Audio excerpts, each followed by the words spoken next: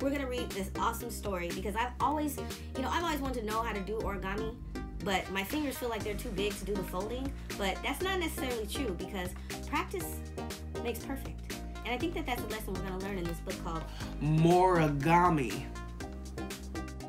More-igami. Who's the author? Dori Klober. Dori Klober. That's the author. That's the person that wrote More-igami. This is a really awesome story. More-igami. Title page. More-igami.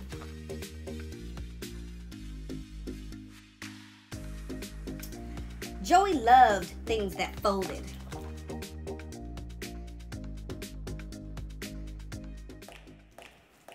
He collected old road maps. He played the accordion. He slept in a foldaway bed. He definitely likes things that fold.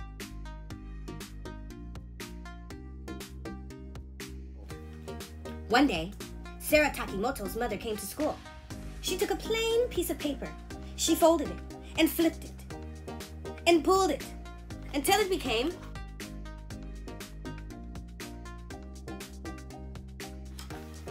a crane. That's an awesome crane.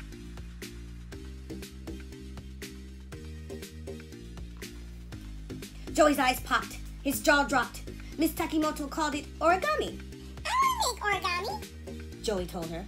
will you teach me? I can show you the folds, she said. But if you want to become an origami master, you'll need practice and patience. Practice and patience. You guys all know that that's a big rule in art. Joey started that afternoon. He practiced on his notebook paper and on the construction paper from the art shelf. But even his simple shapes were crooked and crumpled. But he did not give up. He did not give up. So he practiced on his homework.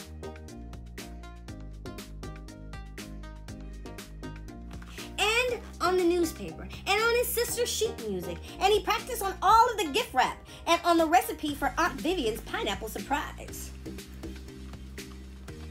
He folded everything in the house up.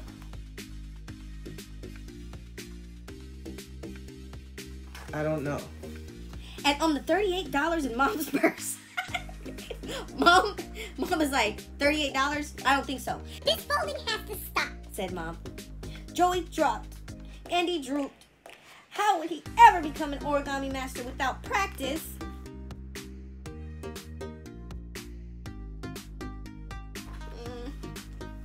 He went next door to Muy Mexicana. Fajitas were always made him feel better. Fajitas would always make me feel better too. I love fajitas. Joey! Mr. Lopez said. Hey, what's wrong? It takes practice and it takes patience to be an origami master, Joey said. But whenever I practice, everybody else loses their patience, Many artists are misunderstood, amigo. said Mr. Lopez. Especially when they are just learning.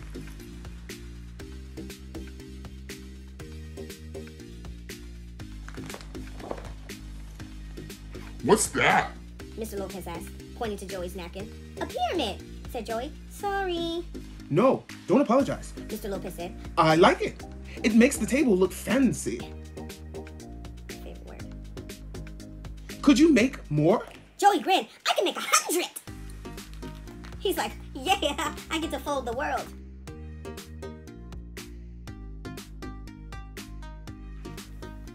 So Joey folded and folded and folded until pyramids perched on every table in the restaurant.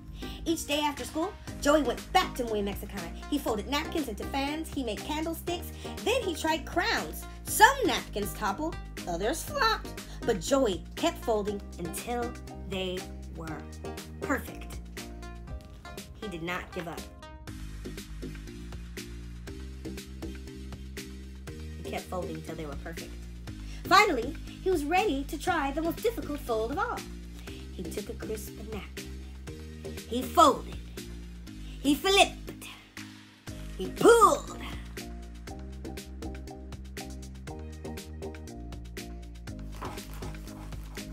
It worked! A crane! Alas! Alas! He was an origami master.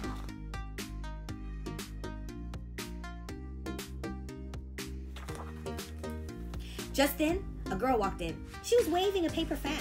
Her eyes popped. Her jaw dropped. "Did you make that?" she said. Joey nodded.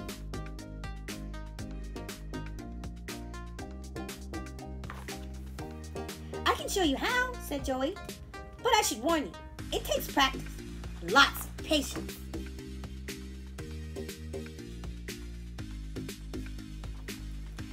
We are going to learn how to fold a beautiful origami butterfly. I love this book because this book teaches you practice makes perfect. You have to have patience if you want to learn something that you think might be difficult. So I know a lot of you guys want to learn how to draw anime characters.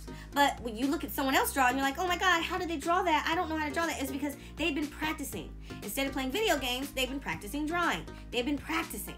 Okay, so in order to get good at anything, you have to practice it every single day. It has to be something that you naturally want to always do. And then eventually you'll realize, I'm great. I'm a master at whatever it is. So let's get to the project that's connected with More-igami. I just love this little boy. He's so cute. He's so cute. He reminds me of my son when he was little, especially with this hair and his little round, chunky face. Okay, I'll be back. Okay, so that was an awesome story. More-igami. Now let's make a little simple origami of our own. I love bugs. I love insects. So like I said, we're going to make a ladybug. I'm going to make my ladybug. The wings are going to be bejeweled. Anyhow, first thing we need to do is create a perfect square. How are we going to create a perfect square? You're going to take the corner of your paper, and you can use any kind of paper. Like in the story, newspaper, napkins, any kind of paper. He was using any kind of paper. You know what I'm saying? Any kind of paper. Newspaper, napkins, paper bags, whatever. Okay. Now we're going to take this corner, and we're going to pull it up here. That's how we're going to create. I want to create a smaller square than this, so we're just going to do this twice. So I folded it. Now I'm going to fold this back. You don't have to fold this back. You can easily just cut off this tab. I just folded that so that I can see where to cut. So for this project, though, you're going to need scissors, paper, and any color Sharpies or crayons or colors that you need. That's all you need. So I'm cutting this off to create a perfect square. So you should have a strip that looks like this and a square. See what I did? I just cut that piece off. This is still too big for me. I still want a smaller ladybug. So I'm going to do the same thing. Actually, I'm just going to leave it like this. Now, first step. Step one is, now you have your paper like this. We folded it. Let's turn it so it looks in front of me like a diamond. I see a diamond and I see the first fold like this. Cameraman, you might have to come like not too close, just up so that we can see all these folds. So I folded it like this. This looks like a diamond. Now I'm going to fold this down. Okay. Now it looks like this.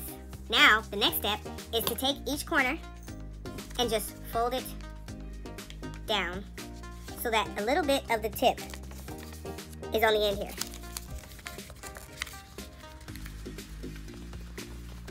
You see that? So you had it like this. First you had it like this. Then you folded this part down. Now it looked like this. Then you take this corner and you folded it down straight so that some of the tip is hanging off.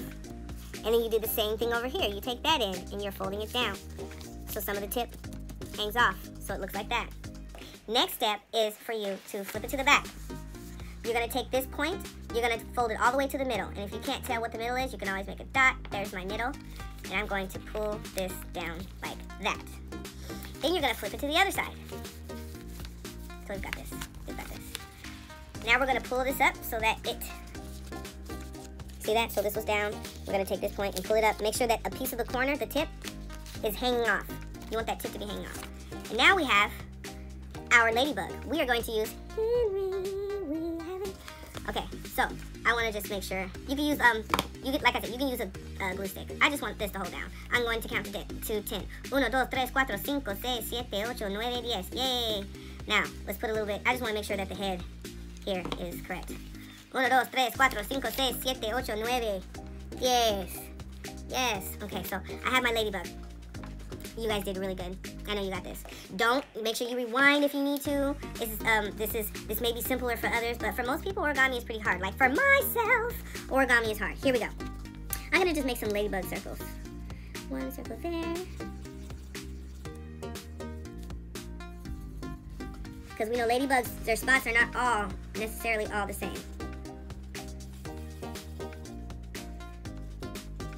Right? I'm gonna go the extra mile here. I'm gonna put some eyes. So I'm gonna use some of my Bejeweled items to really make my butterfly come alive. And so I want you to do the same. I'm adding eyes. I'm not gonna add green eyes. I'm going to add, I'm gonna add some pearly eyes. So that I've got, look, I've got pearls. I've got pearls like from out of a treasure chest.